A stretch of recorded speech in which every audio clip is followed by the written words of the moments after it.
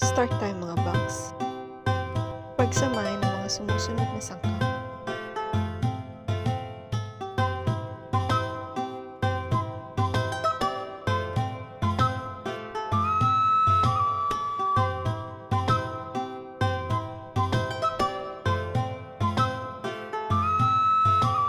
Haluin maigi.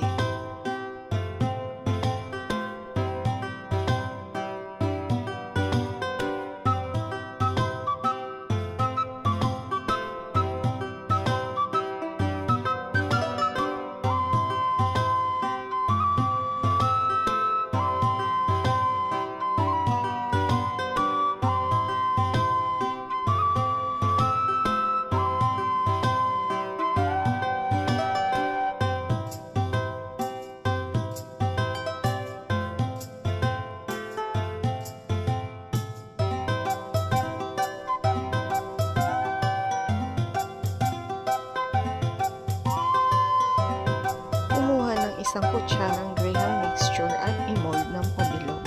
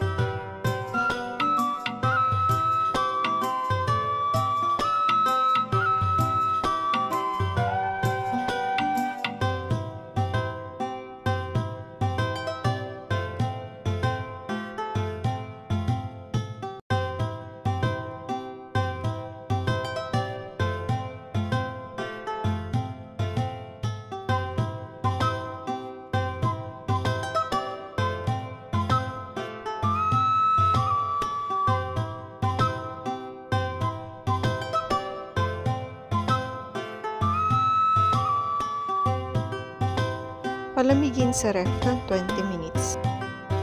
Maglagay ng gustong food coloring sa melted chocolate.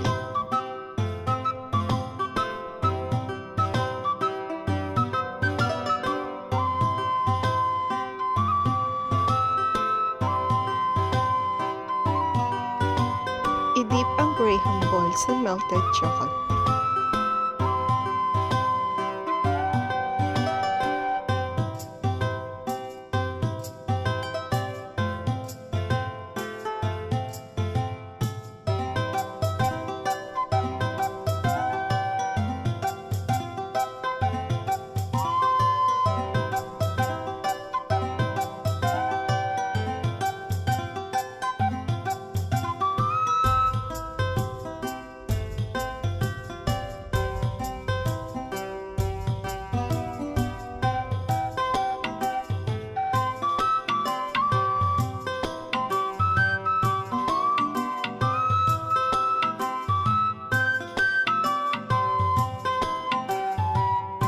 Palamigin sa ref ng 10 minutes.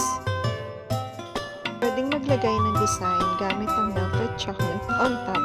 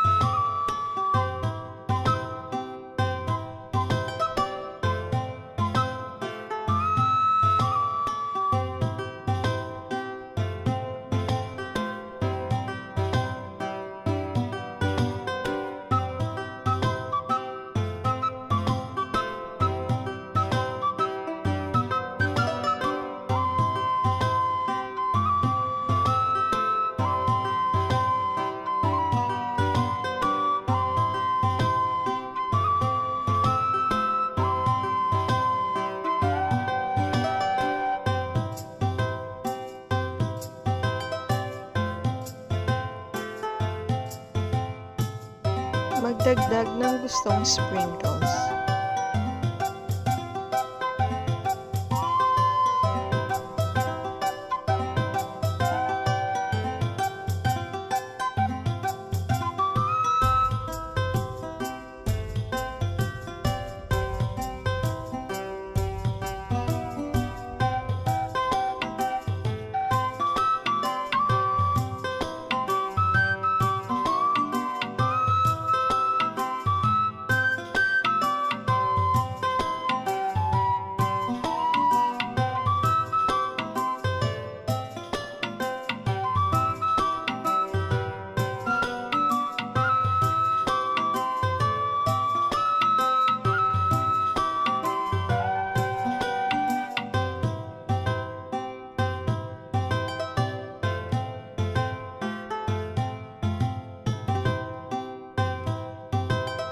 And there you have it, ang ating Graham balls.